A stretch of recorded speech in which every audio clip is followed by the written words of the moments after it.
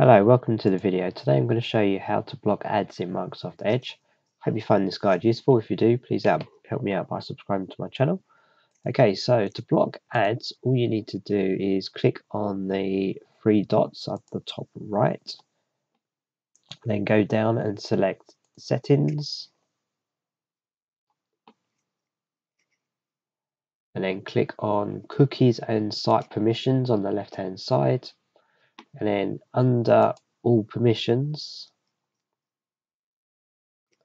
select Pop-up and Redirects, and just make sure that this button is on. You can see that it's blue. That will then stop pop-ups in your browser, so it'll block those ads.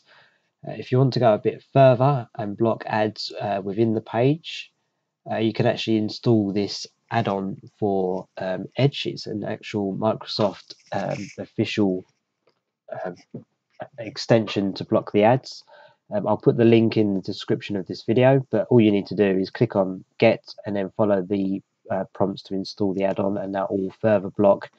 You can see here in YouTube, Facebook, and Twitch, and a few other streaming websites, it will actually block the ads in there as well, and it will actually block ads on the page that you can see like this. Okay, if you've got any questions on this process, please post it in a comment below and I'll help you out. But thanks for watching. I'll see you in the next video.